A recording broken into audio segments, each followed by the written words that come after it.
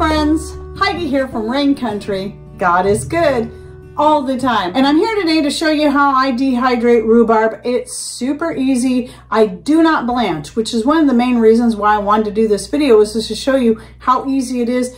And blanching, don't do it when it comes to rhubarb, especially because it is a messy if you do that.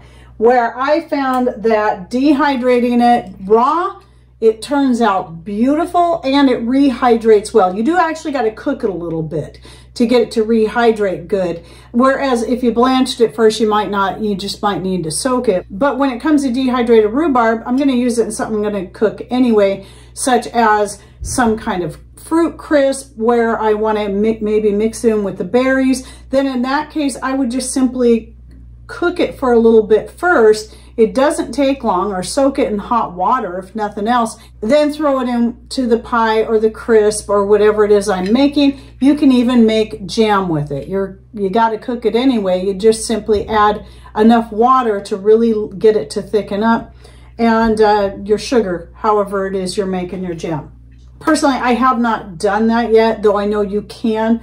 I've only just tried cooking some up to see how well it worked, and it worked out beautifully. I wanted to make sure I could do that before I continued to dehydrate more.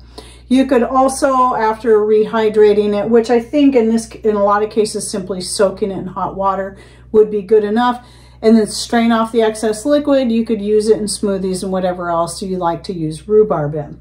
You could even, and I've done this before, you can even powder it up and use it to add that sour flavor to whatever dish that you're making.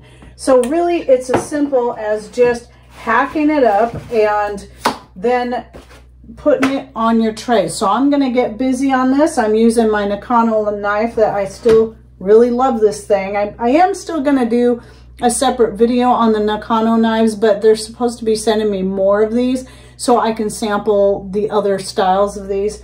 But anyway, loving this knife. And by the way, I cut this little end off too. It's probably not that necessary, but I do just go ahead and cut that off, as well as cut off the leaf end, because you don't want to use the leaves. The leaves are said to be toxic.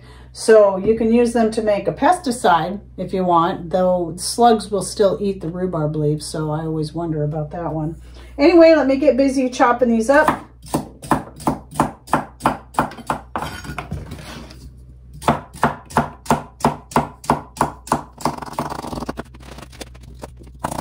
And as you can see, I'm not a professional chef or anything when it comes to cutting. I just like having a good knife, so it makes the job easier.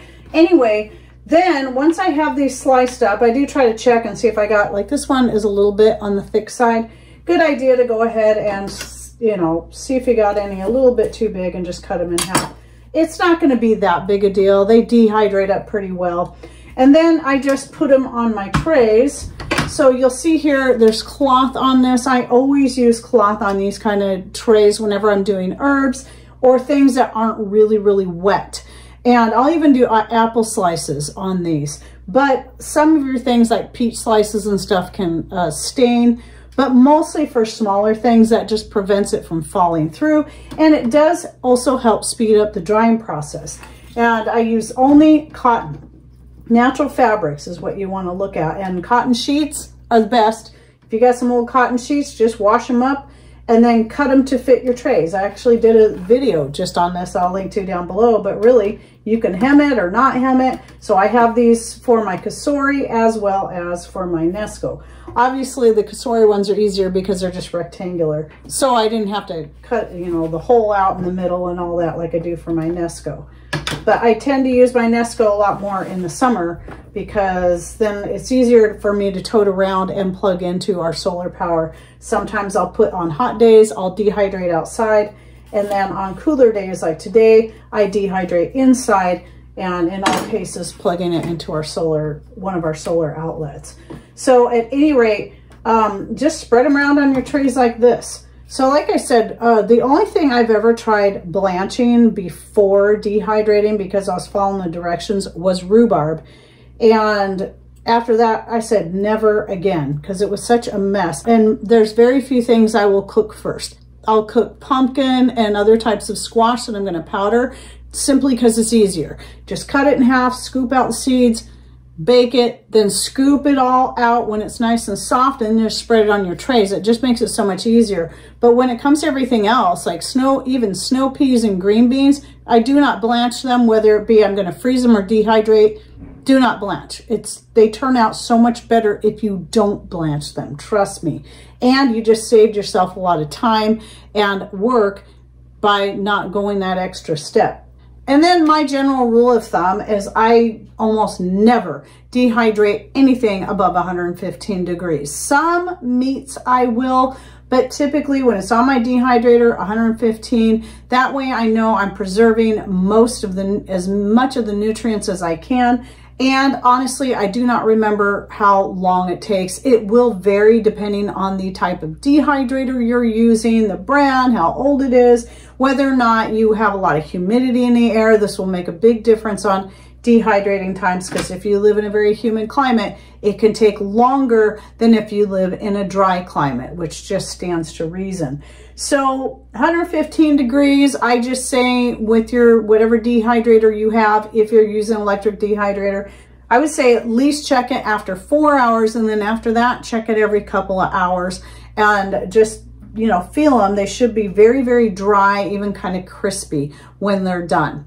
And then you might just want to keep track in your head or even write down whenever you're doing a new dehydrating thing, how long it takes for your particular dehydrator for your specific things. I don't keep track. I just have a rough idea and I check things. Especially when you're dehydrating on a lower temperature, there's little concern about it burning. So that's another reason why going with a lower temperature is better, because even if it goes for too long, you forget about it. It's just going to get very dry. Certain herbs, though, you do have to be careful with, because, you know, some herbs are more delicate than others. So setting it at a lower heat and then keeping an eye on it.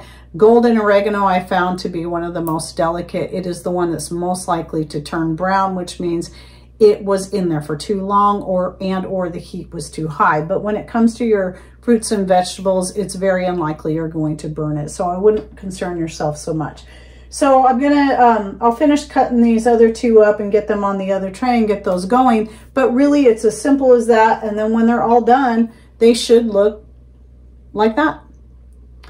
Very beautiful. I love how lovely these look in the jar. And then they're going to take up a lot less space in your storage. Now, I do freeze some rhubarb. It also freezes up beautifully as well.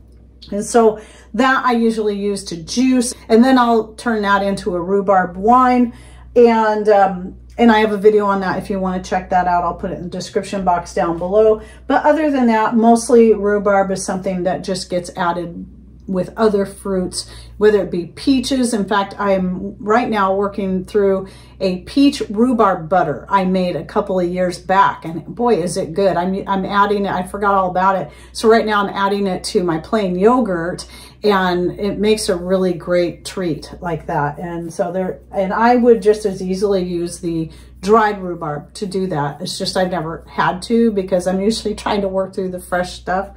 And if there's anyone out there that dehydrates rhubarb and then uses it for various things, since I have yet to use my dried rhubarb for much, please share with us down below anything that you've used yours for. How well has it worked for making pies, desserts, smoothies, whatever it is, jams, butters, and so on.